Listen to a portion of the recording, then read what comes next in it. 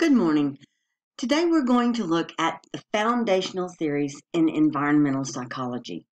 This will be an introduction to the theories so that we can understand how researchers look into environmental psychology issues.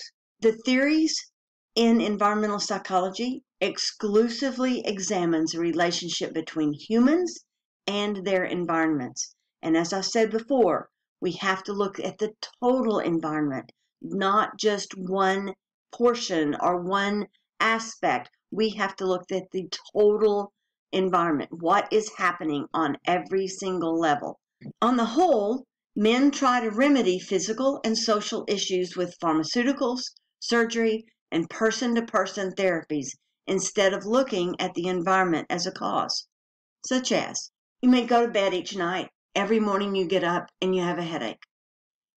And you think, oh, I'm just not sleeping good, or I'm bothered about something. But it could be the way your neck is positioned on your pillow. It could be that your bed is not right for you, or it's old and it's breaking down and it needs to be replaced. There's other issues that need to be looked at rather than just saying, I didn't sleep, I was bothered about something. We have to look at the total environment. What is causing the problem? Then start eliminating things as we find out that they're maybe not causing any issues. As I said, we must look at the total envelope that could cause any of these problems and then eliminate those things.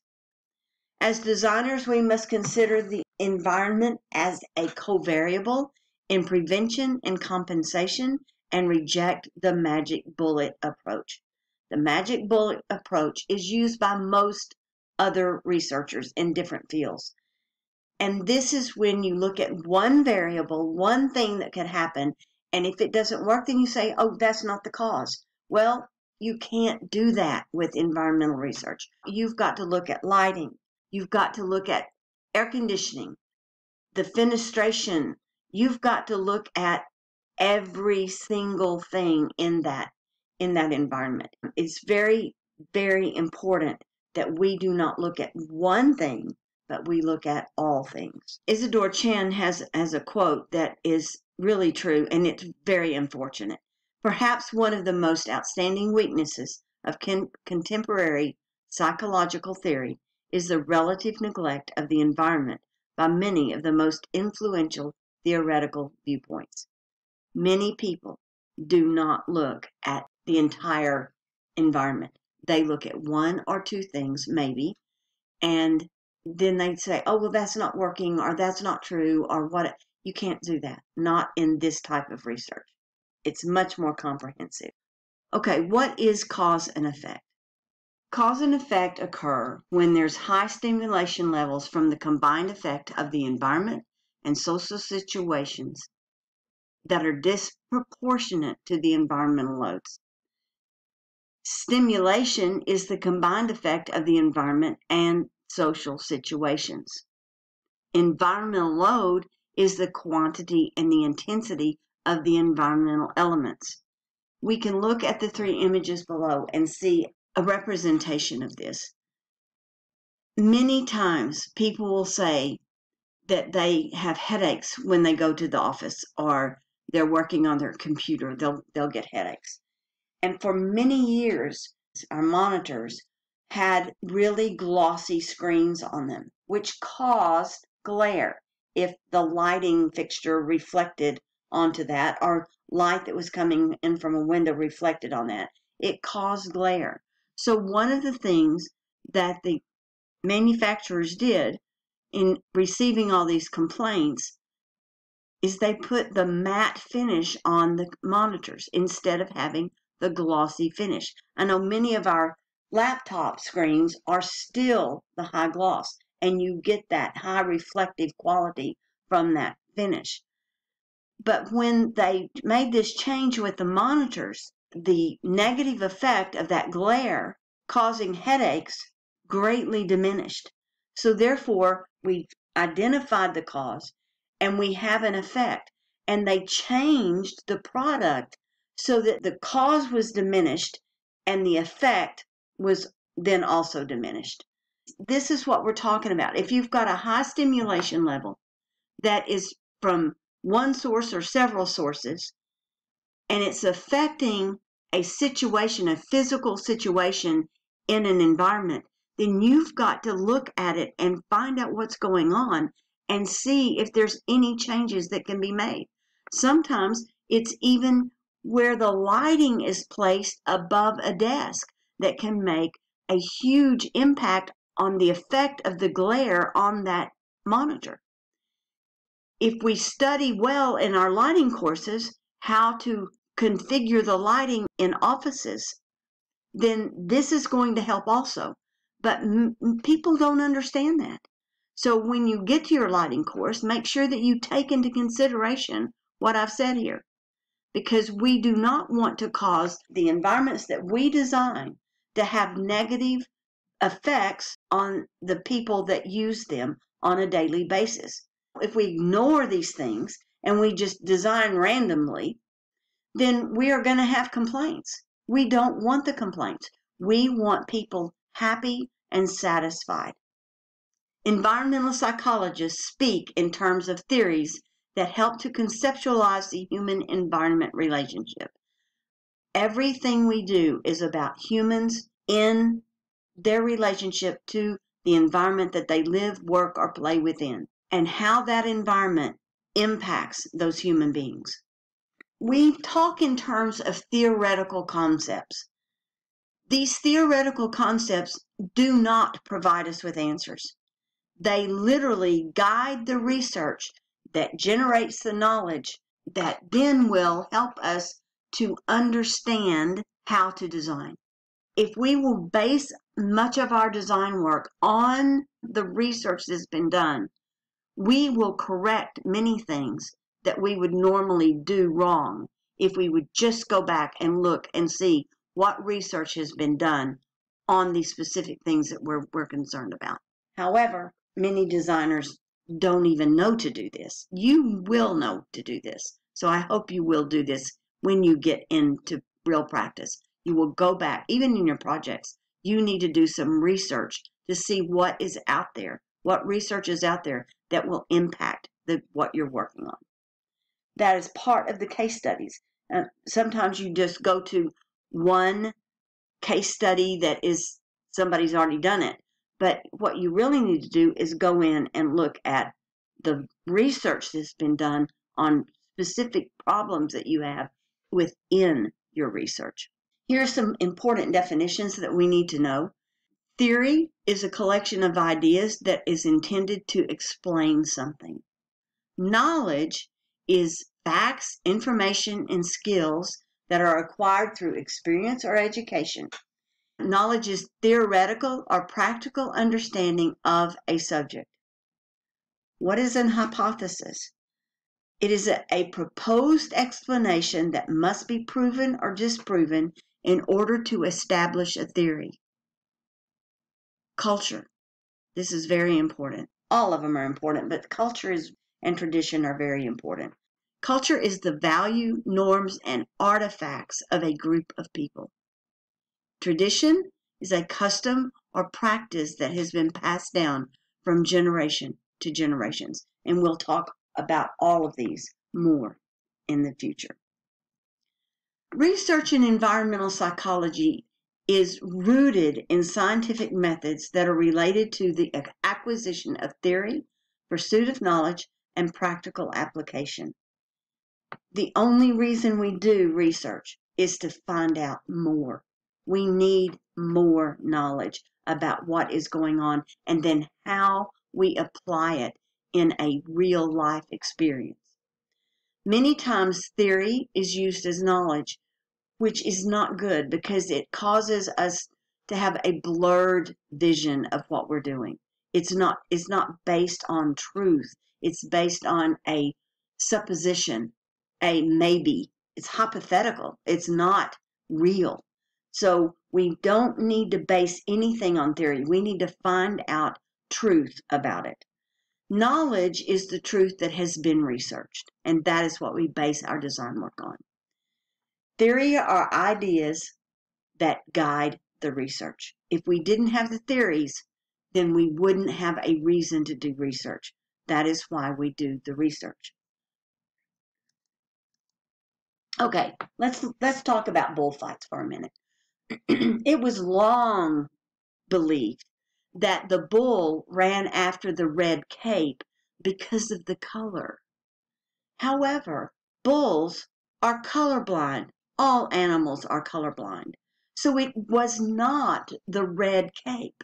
They could use a green cape, a white cape, a black cape, a pink cape. They could use any color cape, and the bull would run after it, not because of the color, but because of the movement of the cape. It's like a cat when you have a kitten and you're playing with it and you're moving a ball on a string or something, and the cat will follow it and play with it and slap at it. It's the same thing with the bull. They're going after the movement. However, this practice is horrible. The bullfighting itself is horrible in that they use these spears to poke in the back of the neck of the bull until they're dead. And it's gory and it's horrible. We need to understand the facts. We don't need to suppose that this is why. We need to understand, especially when we're doing interior environments for people that will live in them, play in them, work in them for days on end. Knowledge versus theory. In the situation of the bull, the red cape causes the bull to charge. The knowledge is animals are colorblind, so the color has nothing to do with the reason the bull charges. It is the movement of the cape that causes the bull to charge. The matadors continue using bright colored capes out of culture, which is the values, norms, and artifacts of a group of people, and tradition, which is the custom or practice that has been passed down from generation to generation. Now, in the uproar about stopping bullfights, people don't want to stop it because it is a tradition. Many times, traditions are more important than culture. Let me go a little bit farther with this one. When you guys decide to get married and you marry, there are two families coming together in that situation. Your family may do things a little bit differently than his family. Even though y'all know each other, you have the same faith, you have the same likes, dislikes, but there's things you do within your households that are different than the other ones. And when these two families come together in marriage, you guys are going to have to say, okay, what do we want to carry forward from my family, and what do we carry forward from your family? Now, it may not be that overt, but you will do it. I know when Amy and Addis got married, my daughter and son-in-law, we had some customs, some traditions that we did at Christmas time. Addis's family didn't do that. But for Amy, it was very important that she carry those traditions forward. So therefore, she said, this is what we do. Is it okay with you? And he said, yeah, sure, that sounds like fun. And so they decided as a team to move those traditions forward. Our culture may say one thing, but the tradition many times is a lot stronger than what your culture says. So how did this human behavior happen? Through the centuries, men and women tend to embrace the variables until they prove them harmful or inconvenient. In other words, people will continue to do something until it becomes harmful. They don't like it. They find out there's another way to do it. They change. They will continue to do it until it becomes harmful. When I was younger, I wore high heels. Loved them. I loved high heels. I loved getting dressed up and walking in those high heels. Now that I'm older, I don't want to be anywhere around them, especially not in them, because I would probably fall down. As circumstances change in our lives, we change the things that we're doing for our safety. For others' safety, we may change something. And many times we'll get involved in this stuff and we're like, why didn't I think about this before? Why didn't I make this change before? But it wasn't until you hit an obstacle where you couldn't go around it unless there was change that had to be done. Change is important. We have to realize that wherever there is life, there is change. I know one thing that we as designers need to understand is when you're working with an aging adult, you need to understand that they don't walk like most of you do. You will pick up your feet. They tend to shuffle their feet. They don't pick their feet up as high. So therefore, what happens is if there's a little tiny, minute change in a floor surface, they're going to stump their toe on it and fall down. When an older adult falls and breaks a hip, 99% of the time they don't recover. They will never get out of the bed after that fall. And it's not because they can't, it's because they're afraid to. And when a person stays in bed, they develop bed sores and pneumonia can develop quickly.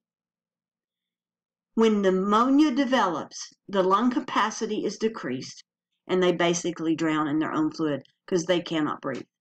We as designers must understand that through life changes, our bodies change, our functioning change, everything changes. And we have got to be aware of that and design appropriately for that population that we're working with.